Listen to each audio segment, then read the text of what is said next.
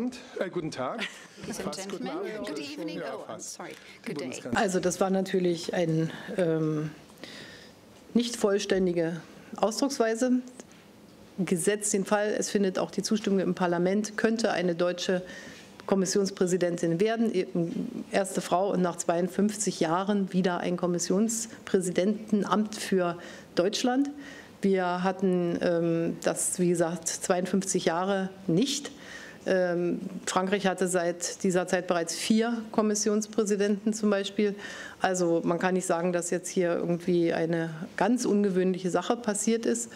Und trotzdem hatte im Spitzenkandidatenprozess Manfred Weber für dieses Amt kandidiert. Ich habe heute sehr lange mit ihm gesprochen und ich möchte ihm auch danken.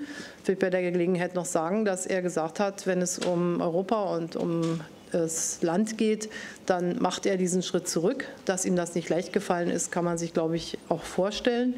Und insofern gilt ihm auch mein ganz besonderer Dank. Wurde ausgesucht, weil sie im IWF eigentlich eine unstrittige Führungspersönlichkeit und Führungsaufgabe wahrgenommen hat. Und ich glaube, dass man, wer das kann, auch Chefin der EZB werden kann. Das war die allgemeine Überzeugung.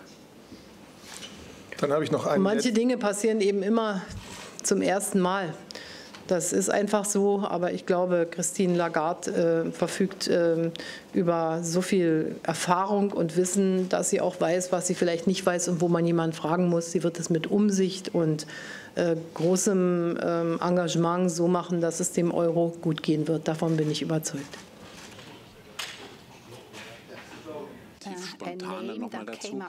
Inwiefern haben Sie das mit dem Europäischen Parlament